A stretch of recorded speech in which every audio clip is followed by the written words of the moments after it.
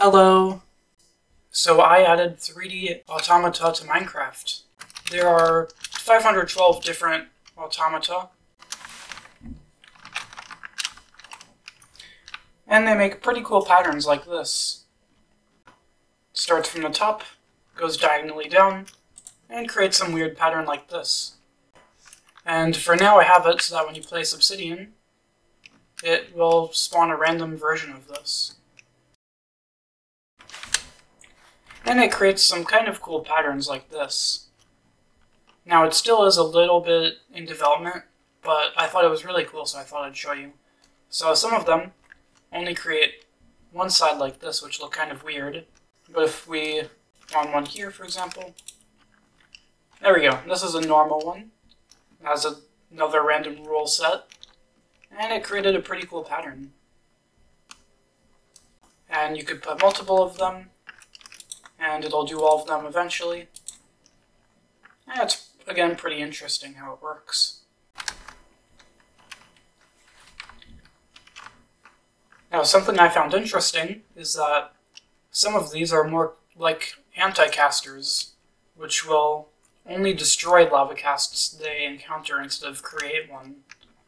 But they're all unique, and again, it's pretty interesting to just mess around with. So this works the same way that my 2D automata work, kind of like the Wolfram's Cellular Automata, and it just does that in a 3D space instead of a 2D space. And the result, it's just really cool to look at. Like, you get these really strange patterns, like weirdly gapped lavacasts. And if you stack another one, just integrates with it somehow. And some of them are kind of boring, a bit solid, but it's all good. I guess I'm part of the lavacast now. So the goal is that eventually I could make a anarchy biome, and this is kind of the start to that, because, I mean, I have all these different types of lavacasts all of a sudden. So this uses bit shifting to get a cool pattern, because it checks the 9 blocks above it in a 3x3 square. Some rules do more than others. There we go. Well, that's a weird one. Look at that.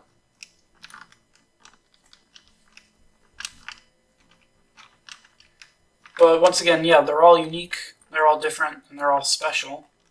So I think I could make a pretty cool anarchy biome with these, because there's so much variety. Like that just smoothed out half of this, and it made a new pattern.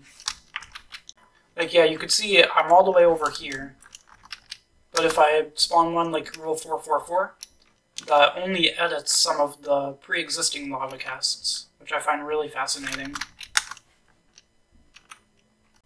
And it's really interesting how simple rule sets can lead to such diverse and complicated patterns that show up. Like, it's crazy how all these weird structures can form just from one little thing.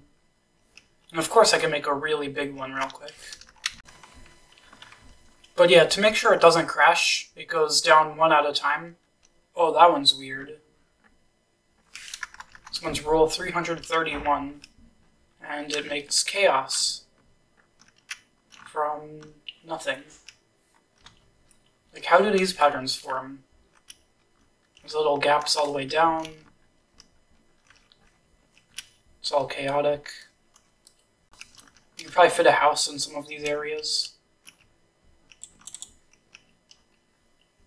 That's weird.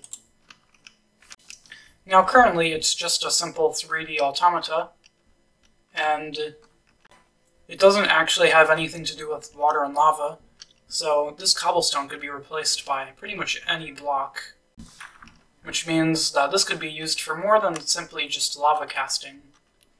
But it's just fun to mess around with 3D automata because it creates such chaotic and fascinating results. You know, I want to load one that's really big, bigger than it should be. Go with 307. Let's see what this makes. And this is currently based off the column loading speed that you set it to. So it doesn't, again, it doesn't do everything instantly. This is kind of to prevent it from crashing. And it makes this pretty cool pattern.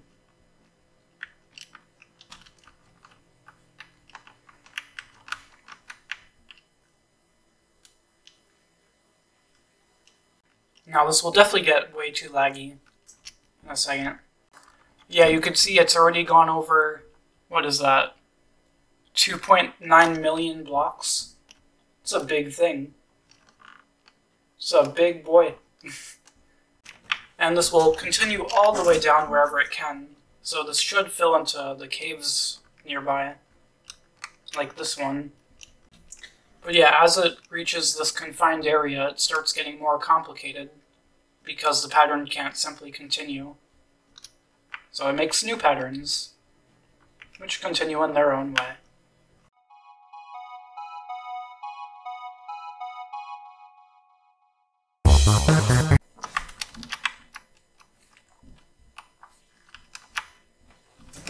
Oh my god. Yeah, so I just went AFK for a second, and I come back, and this entire cave system is pretty much filled with this lavacast. You can see it goes all the way down to bedrock, and then it clears the memory of what it's seen after it's finished.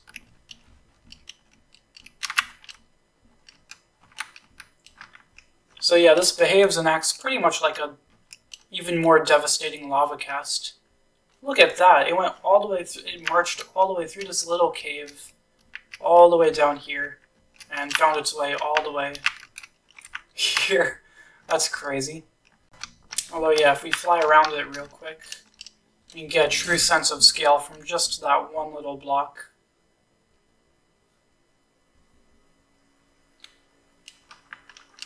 And you can see the pattern shift. Oh, that's cool.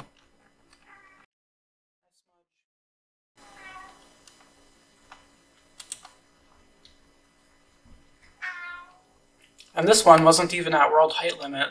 This was just at like, I think around 200 something.